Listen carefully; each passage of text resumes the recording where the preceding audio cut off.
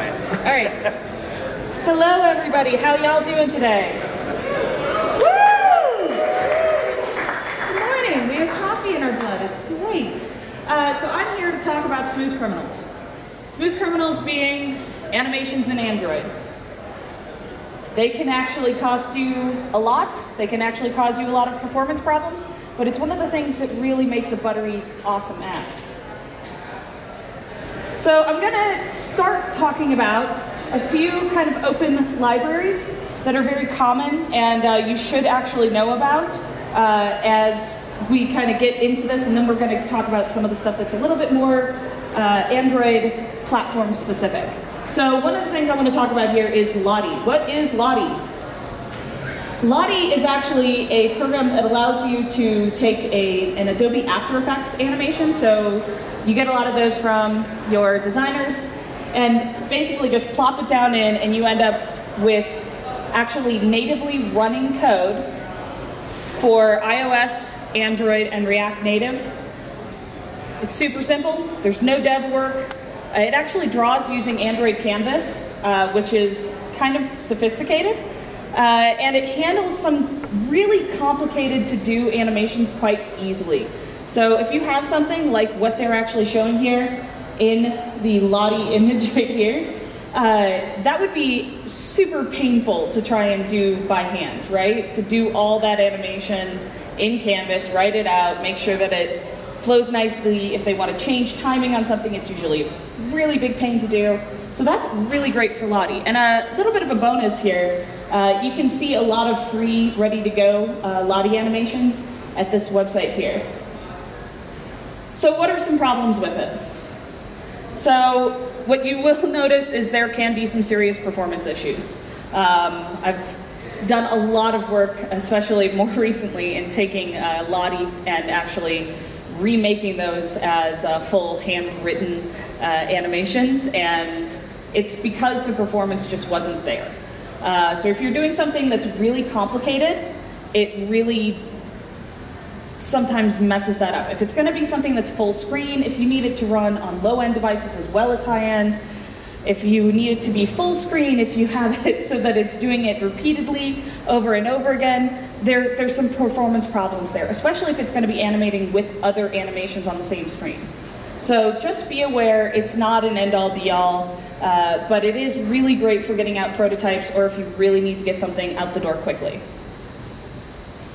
Kyrie, so this is a relatively new one. It started around March of this year. I'm putting alternative in quotations here because AnimatedVectroDrawables, it's actually using a subset of VectorDrawables and AnimatedVectroDrawables to accomplish this. But basically, it addresses some major issues that you might have come across with AnimatedVectroDrawables. Basically, you can dynamically create in a vector drawable at runtime, which is amazing, and animated vector drawables. And you can actually declare things about that animation in programmatically, right? So normally we'd have to do that as part of the XML file. We would have to do some weird transforms on it. It's not worth it. Just use Kyrie. And this way you can also do definitions of vector pathing so that you could actually get SVG-like assets over API, which is something that could be super valuable for a number of us here, right? So Shapeshifter. Shapeshifter is a really nice tool for basically creating animated vector drawables.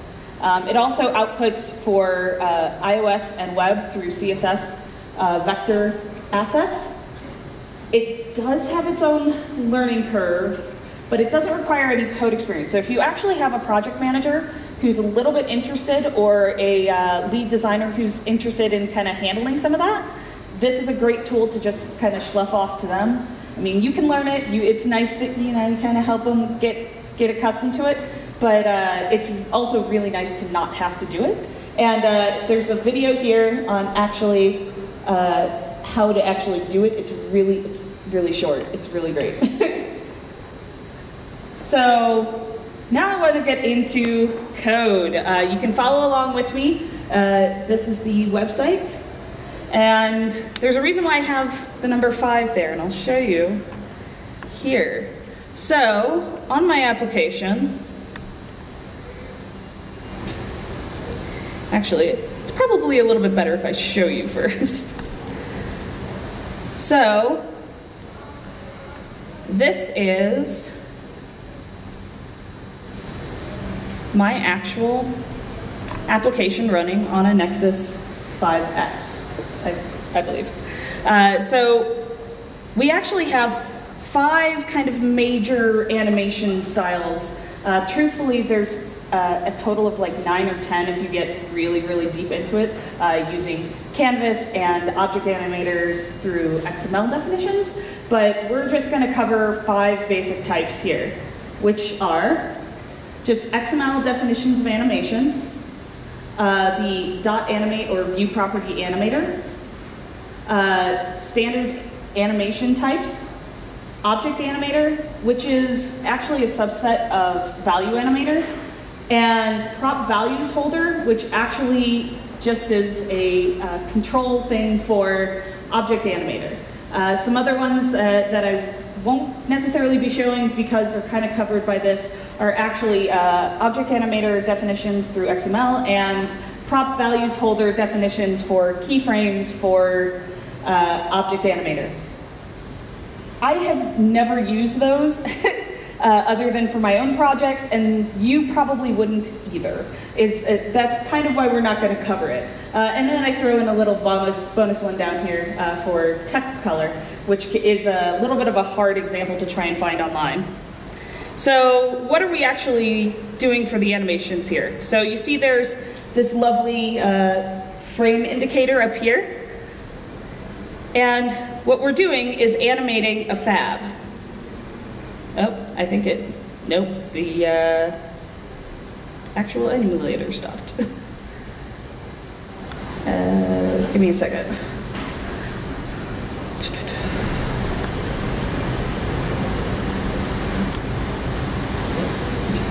Yeah, we'll just start with this one then.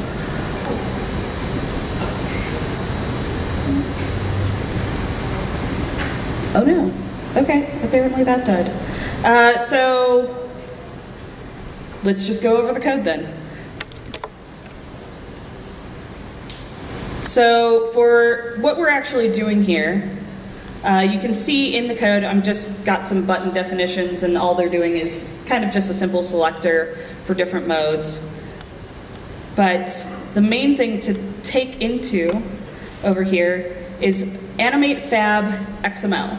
So what we have here is we have a animation that we defined in XML, and we actually declared kind of up here at the top. And that animation is in this. So if we look at fab open and fab close,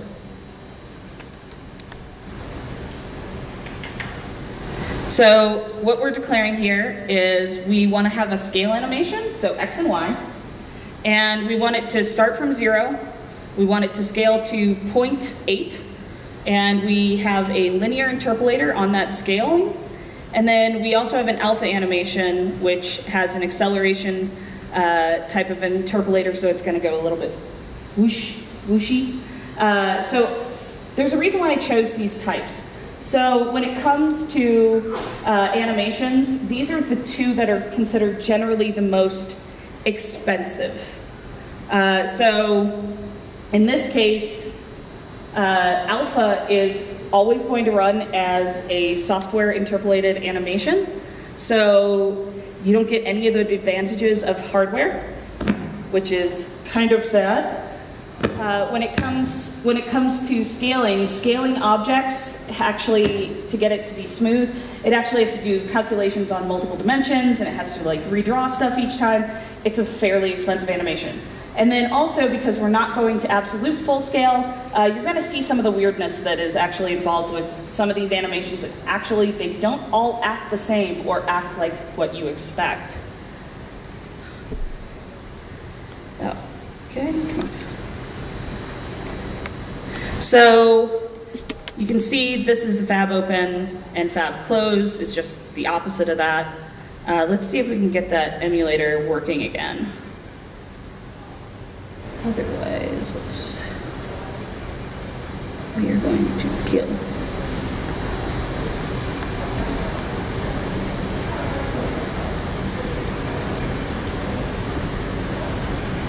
So, let's see. Alright. This is not running very well.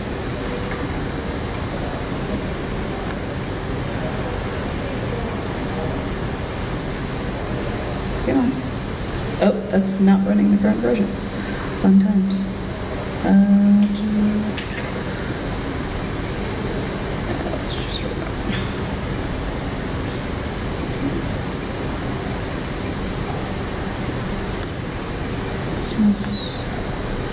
Sorry. It's always lovely when you have technical issues, right? Demo gods.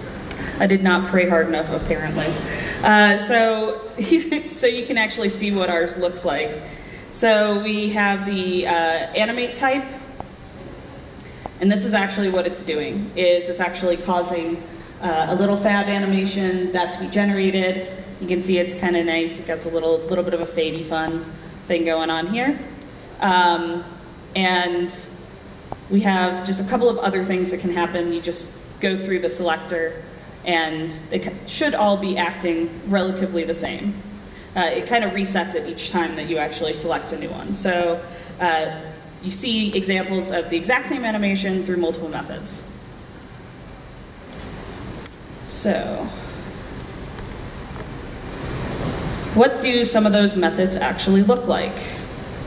So we've already gone through the animate fab XML style, right? So really simple, really short amount of code.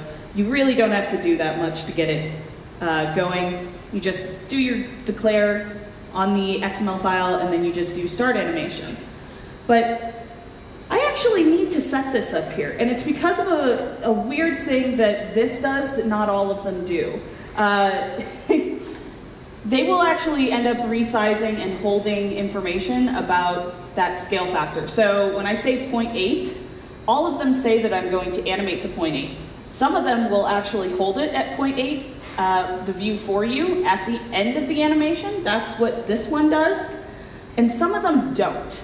And so this can actually be something that would be really, really infuriating for anybody who's actually writing to go, like, why does it just all of a sudden jump to like a larger size than what I animated it to at the very end?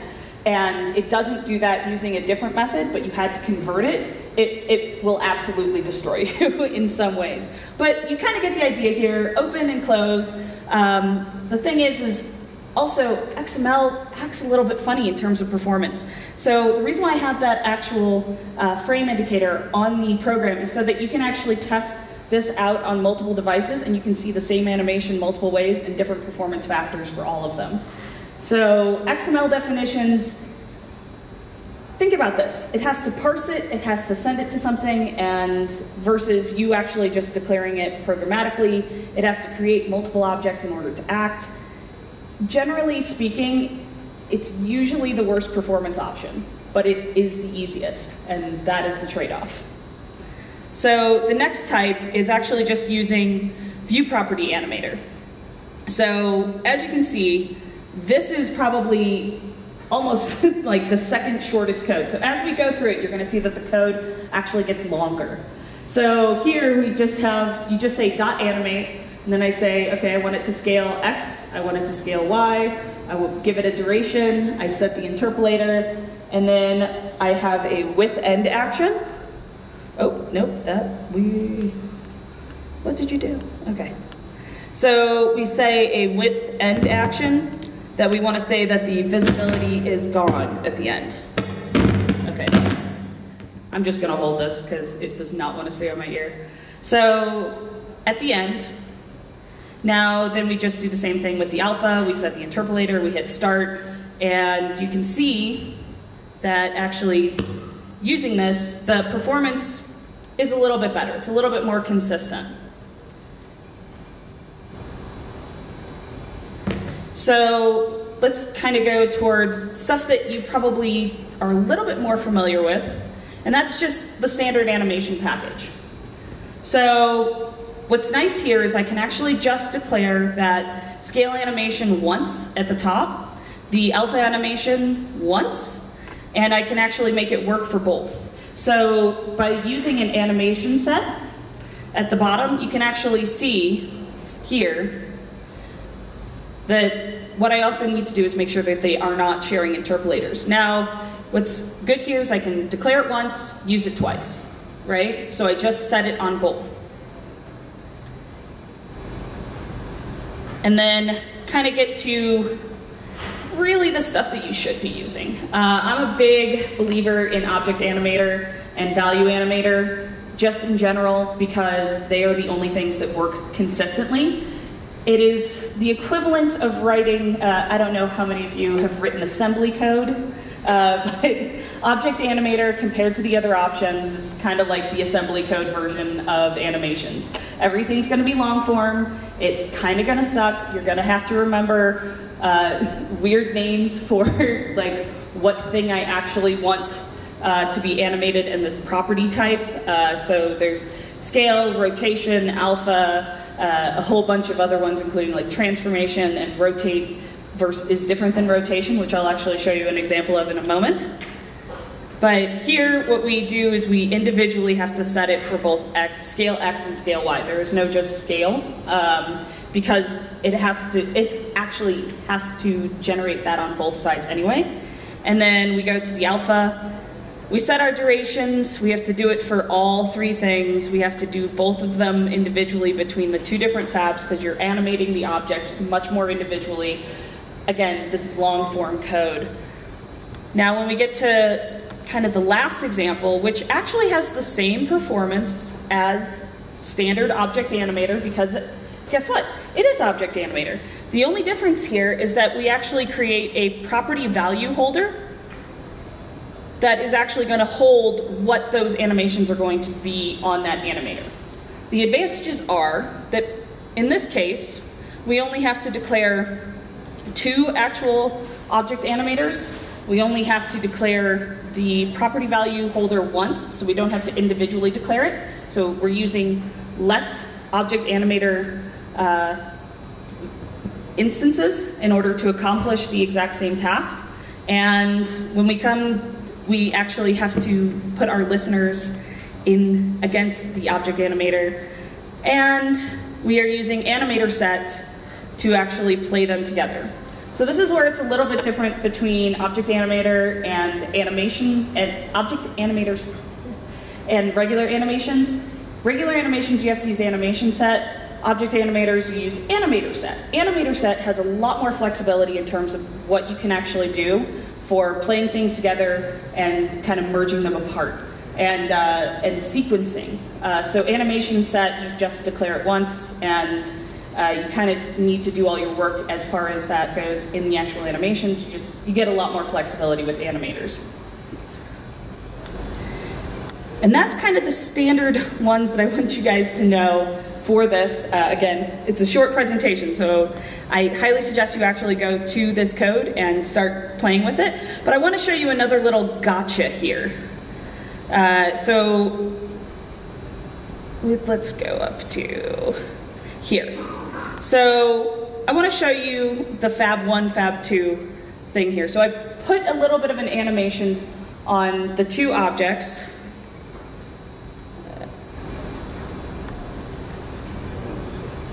That I show right here, these two. So when we actually look at the code,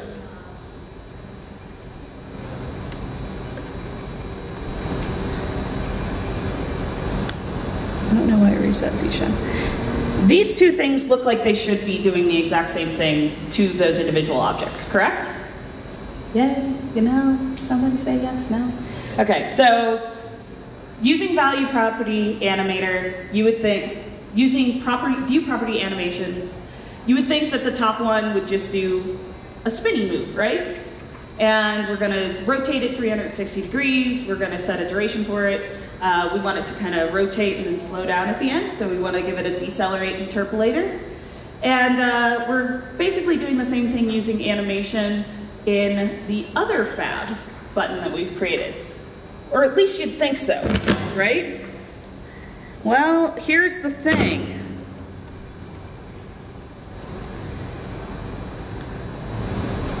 They don't. So if you can see here, this one actually goes and makes a circle versus this one, which actually spins the icon in a circle and spins the object in a circle. So this is where things can get kind of tricky. There's a lot of weird stuff that can actually happen and that you will see.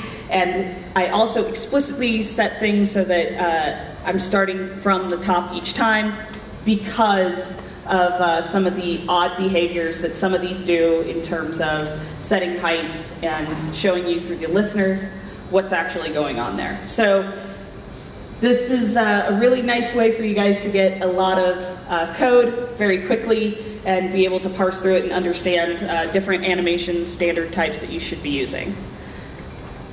And then, woohoo! If you want to grab the slides or get in contact with me, here's my information, and I think we're done. Woohoo!